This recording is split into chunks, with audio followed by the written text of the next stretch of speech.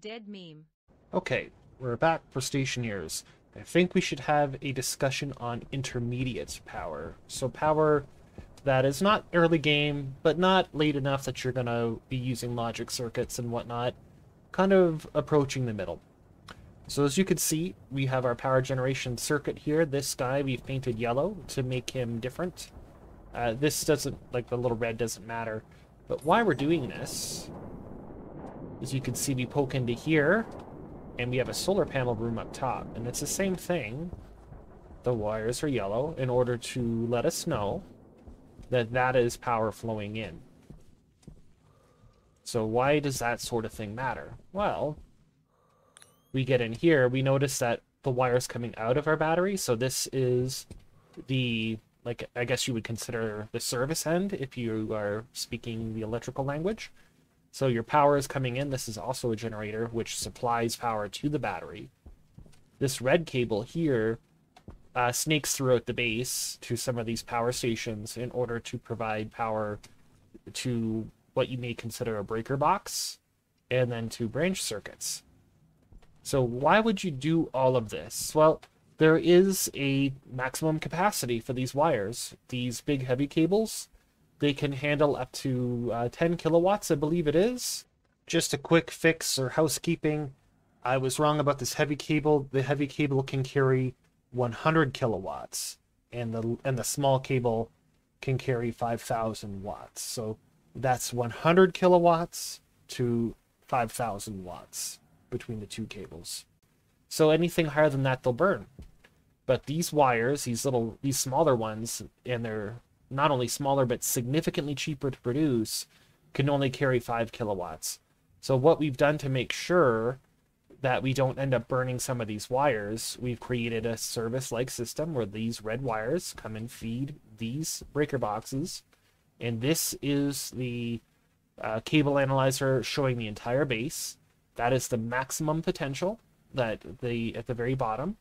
And the two others are what is actually being provided and what is required. But if we go on to here, this prevents this wire from seeing that enormous wattage.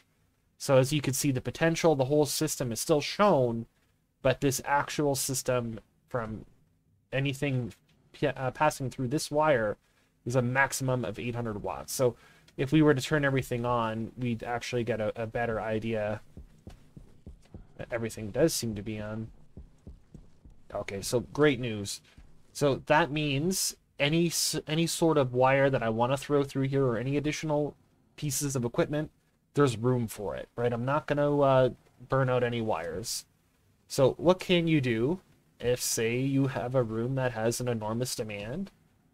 Well, just put it in another little box. So my service continues, the red wire continues and comes here. So in order to protect every other wire, we've done the same thing. It's separated through our breaker box, or something operating as a breaker box.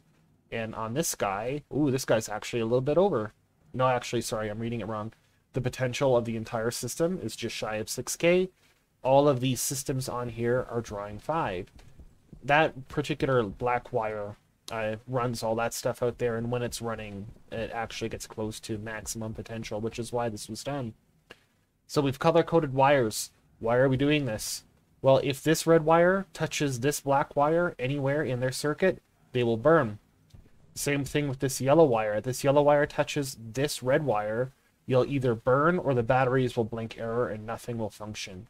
So this is kind of a way to quickly glance at whether or not your system is safe to add to connect two wires and things like that. So I know what you're thinking. Why would you bother doing this? Just print heavy cable. Well, you know, heavy cable, not always available to you, especially in your early game. Gold is not as easy to accomplish as copper.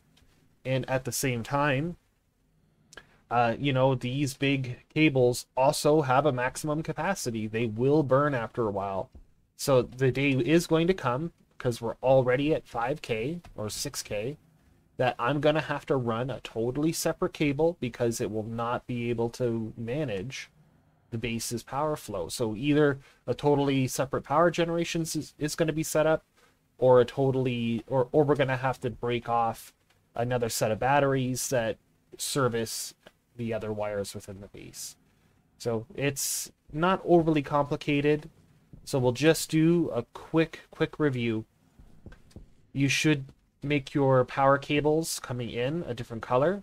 So this is being fed, feeding power into these batteries. Our windmills are out there feeding power. Our solar panels on the roof are feeding power. So this is the entire service end. And we'll just open you up so you can take a look under here. This is the parts that are going into what we're operating as breaker boxes.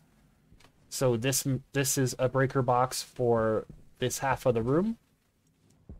This is a breaker box for this half of the room, plus what's going on out there. These circuit analyzers will tell you what's going on the circuit.